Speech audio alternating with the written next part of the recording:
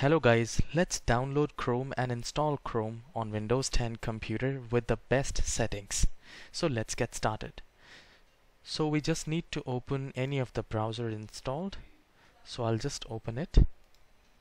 And here you want to type google.com/Chrome and hit enter.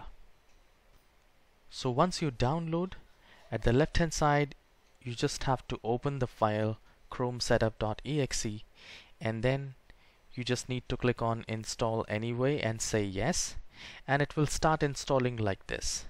Once this is installed, it will open up just like this. I'm going to open Google Chrome.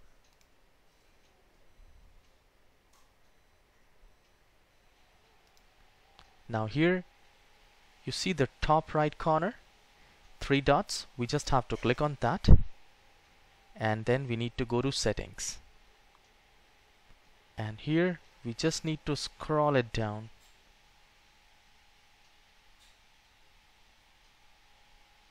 on startup. Now if you want the startup tab like this at the open, you can select this, or if you want a specific page to be opened, in my case I want google.com as my home page, so I just have entered https www.google.com. so this is my home page. But if you want to open the new tab page always, so just like this, then you can select this. Once this is done, we just need to go to privacy and security from here, and then we need to click on security. Here make sure at least standard or enhanced protection is checked. It should be selected, and warn if your passwords are exposed in a data breach, that should be turned on. And one more thing, if you want to use the secure DNS, this is the best way to protect your computer from the browser.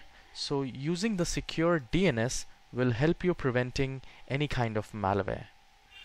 So if you have liked the video, please hit the like and subscribe. I'll see you in the next video.